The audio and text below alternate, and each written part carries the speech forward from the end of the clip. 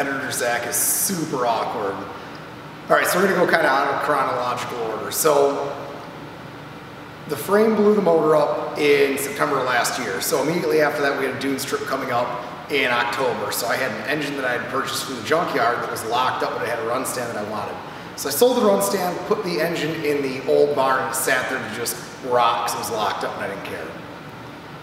So Zach and I got that motor out after the frame blew up, and when we tore it down, we realized that the thing was just screwed. It was rusted, it had a really odd cylinder head on it that had a 1.5 inch exhaust. It almost looked like a small block Chevy valve. It had hardened seats already installed in it, so I couldn't use the heads. Zach will put a picture of the heads up. He'll also put a picture of the other random stuff up of getting out of the barn, cleaning it up. We put it in Nevada Simple Green and let it soak. It worked pretty well. I still had to hammer the pistons out with a block of wood, and I eventually bailed on that motor, put another motor and used that. But now, fast forward a year, and I had ordered the parts to put that engine together in March of 2021, and they finally started to trickle in. I did the best to clean it up I could. The whole intention of this engine was to put this turbo on it, which was already in the frame, and ultimately we're going to turn the boost up and see what stock rods and pistons will take. I'm going to be really conservative with timing. I put the mechanical advanced vacuum distributor. I bought an MSD boost timing control, so I'm going to ramp timing in very slowly to avoid peak torque, because the last motor built a lot of torque really fast. It was like 570 pound-feet of torque by like 4,400 RPM to the ground with 17% converter slip. So the whole goal of this is to take a crappy engine I don't like. I bought a bunch of parts that were the only thing were available. The cylinders are rusty. Cylinder 7 in particular, Zach will put a picture up of that, has really heavy pitting in it still. I'll put affiliate links to the hone I use. I use a Lyle Stone hone, and I go through the plateau brush, what people call a dingle ball hone, and finish it just to make sure it's got a really good cylinder finish for plasma rings. So this is a long time coming. I had a really hard time putting it together just because the parts I was able to get, everyone knows stuff's hard to get. The cam I got is not ideal. It is not at all what I wanted, but it's together. We'll put a clip of it idling, and we're gonna go through and do a whole series of little things you should know if you're gonna assemble a big block Ford, what to look for, and just best practice on things. And then we're gonna put it on the dyno after the dune strip this October and turn the boost up until it scatters. If it runs out of steam too fast and camshafts come available again, I might actually change the cam, because I think this one's gonna run out of steam around 5,000 RPM, which I would really like to see it run out to 6. So we'll see what we can do. If I have to change the cam, I'll change the cam. And my goal is to beat my buddy Max 740 wheel horsepower in stock bottom on LS. So he's gonna give me shit for it. We probably won't actually beat that, but we're gonna try. Put a link to his YouTube. We can do that.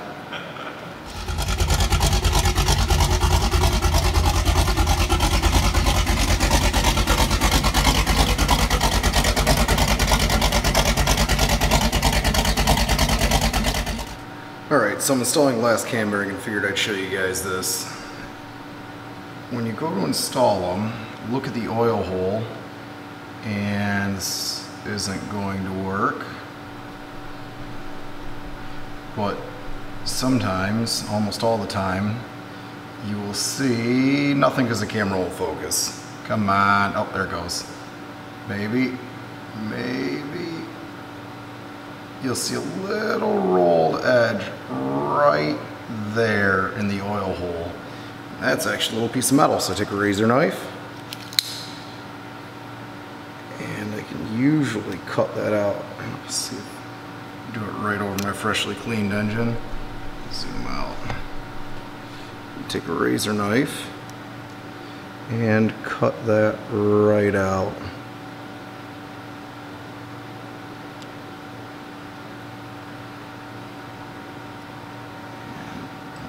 Again, it won't focus. So that little piece of metal there, probably not ideal to run through your engine. This thing's got bigger problems though. I'm going to deburr the oil hole. I'll install the last cam bearing.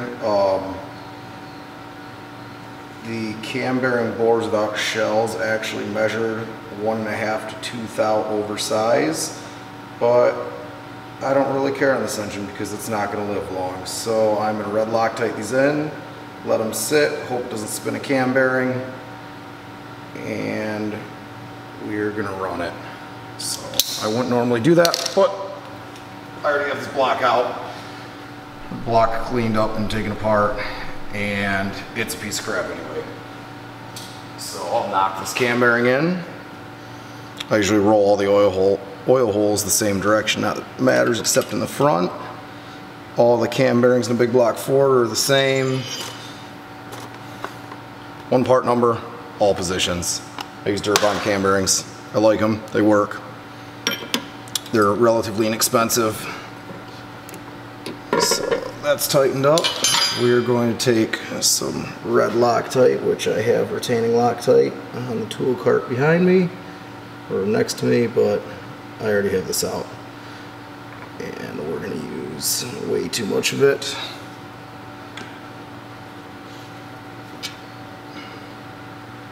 Line up the oil hole, and you'll hear how easy this hammers in because this bore is way too big. There's only about 2.5 thousandths interference fit.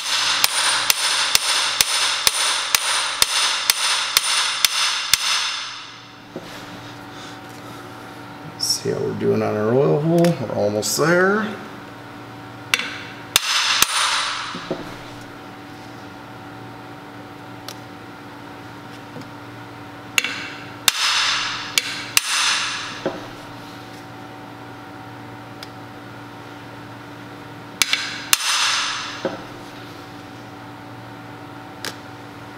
Probably use a better phone or better light than my iPhone 6, but it was in my pocket.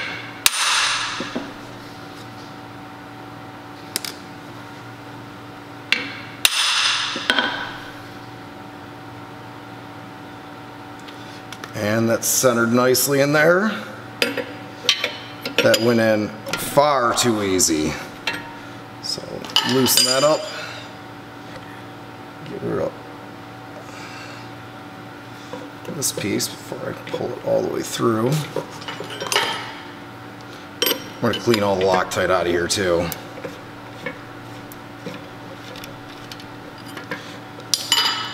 It's a Lyle cam bearing installer that I've had for about 10 years, and I use the same adapter for big block Fords and LS's, so that thing is wasted. Well, clean Loctite up, and that is the last cam bearing. So I'm going to measure the cam bearing bores with the dial bore gauge. Big block Fords, well actually every set of cam bearings I've installed the past couple of years have been real tight.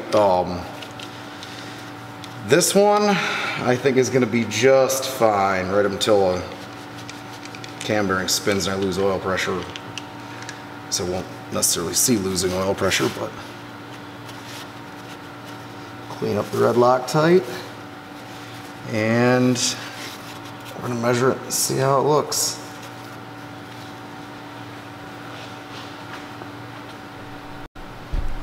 Alright, I just set my dial bore gauge to the maximum bearing size, which is 2.1268, and all of these are about 2 to 3 thou over that, so we have lots of cam clearance.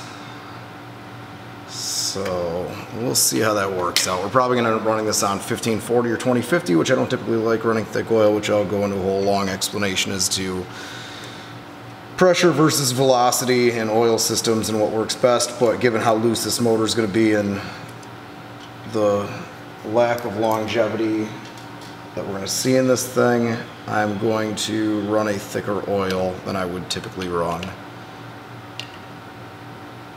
So we're going to move on to the mains and see what those are. Alright, I'm getting ready to check main bearing oil clearance. I typically use King bearings. I like them. They work well. They run a little bit looser than Cleveite. If you're going to run a Cleveite bearing, you need to make sure you measure it and have the crank turned appropriately. In this application, like I said about the cam, we're going to run a little bit thicker oil than I would typically run. I want this to be loose and have a lot of oil clearance and a little bit heavier oil to have a little bit more film strength for high boost, because this will be a turbo big block. When you pull bearings out of the package, clean them. They may be brand new and they may look real nice, but if you take some acetone or some denatured alcohol and wipe them off, they aren't clean. You can actually see a little bit of bearing material in there maybe. But clean your bearings, make sure you put the shells on the right side. This is the block side shell. There's obviously a slot for oil to go through. I already measured main bearing crush. This block is actually pretty straight, shockingly. But wipe them down, put them in. I'll go through, I'll install the shells, I'll torque all the caps back on, I'll measure the dial bore gauge. I do want this motor to be loose. Like I said, I did already have the crank polished to try and get a little bit more clearance. I would really like at least 3 thousandths on the mains and at least 2.5 or even 3 on the rods. Just because this motor is going to be pushed pretty hard. So I'm going to get this done and I will be back in a second.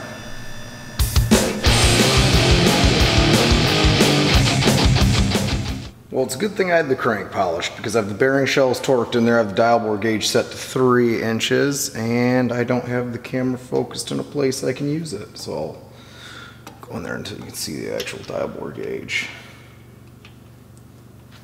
So my theory on thick oil versus thin oil is there's a bypass spring in the pump, and the pump I'm going to use I think is about 80 pounds. So you can go above that, but you'll run into issues. Let's see if I can see that dial bore gauge. All right, I don't know if you can see this or if it's focused well enough, but we've got about 3.0015 for that bore, which gives me about 2 thou oil clearance since that crank is actually turned or polished a 1/2 thou under size.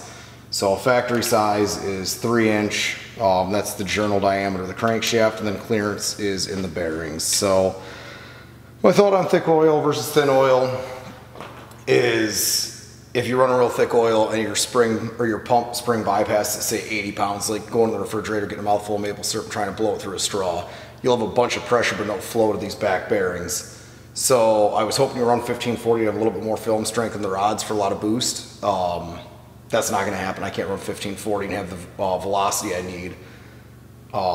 So I guess I'm just going to have to go with like a 530 or 1030 and we'll see what kind of pressure I have. I'm going to run the thickest oil I can without burying the gauge immediately. But it's probably going to end up being like a 530 or a 1030, something in that range. And I also really don't like aluminum bearings. Anyone who's ever tried to weld or TIG weld and walk the cup, aluminum's real sticky. And that is also the case in bearings. The crankshaft, they're sticky. If you have journal to bearing contact, it will smear that bearing real bad, real fast. The other thing is the stiffness isn't there, so typically I'd try and run like a trimetal bearing, but this is what was available relatively quickly. I was going to put a bunch of time and money into this motor because I am going to blow this motor up intentionally to see what the factory rotating assembly will take. I also was not able to get standard diameter King rod bearings, so I have Federal Mogul bearings, which I haven't used in probably 10 years, so we'll see how those measure. I did have ARP rod bolts pressed into the rods, and the rods recon to get them up to the middle or top of bearing crush spec to try and open the clearance up a little bit more, and hopefully don't run too tight, because like I said previously, I would like closer to 3 thousandths on the rods. I've run rods down to 1.5 and they were fine. I just would really prefer to be able to run a thicker oil in this application because it is going to see a lot of cylinder pressure. But I'm going to get this, I'm going to hammer the core plugs in. I'll show you one of the oil plugs that really matters, and then I'll get it back in the stand and start measuring rods. So when you get your oil plug kit, and I guess your freeze plugs and oil plugs, you'll get 2 different plugs. Well, you'll get more than that, but these ones are the ones that plug the oil galley. So you'll get a tapered plug and you'll get a flat plug. The flat plug goes in the back, and you actually only need 1 tapered plug, and it goes in right there. And if you look very carefully, let me see if I get some light in there. Maybe. I'm gonna actually put a light at the back side of the engine, see if you can see in there. Oh no, there you can. It's kind of going out. You can see that hole has a hole that comes in from the other side, and that is, oh, let's see if I can get it a little better. I thought I had it. All right, we're gonna try this. All right, it's kind of focused. And we lost it. All right, you can see I've got a light in there. That is your main oil hole. If you plug that, you're gonna have lots of problems. That goes to your number one main. So that tapered plug goes in there and doesn't block off that passage. The next hole over actually doesn't have that, but they give you enough plugs to put the tapered plugs both in the front. So flat ones in the back, tapered in the front. Don't put it in the wrong spot or you'll be real bummed. Then, when you go to put your cam plug in, do not overdrive it. Drive it just past the taper and stop. If you drive it all the way into the point where it stops, you're gonna put the camshaft in, it will not go in all the way. So you can kind of maybe see that I didn't clean off all the Loctite, so we can get a better angle on this.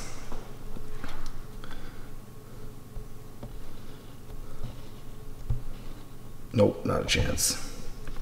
I'm about to give up on that. But you'll actually be able to see some space in there. Oh yeah.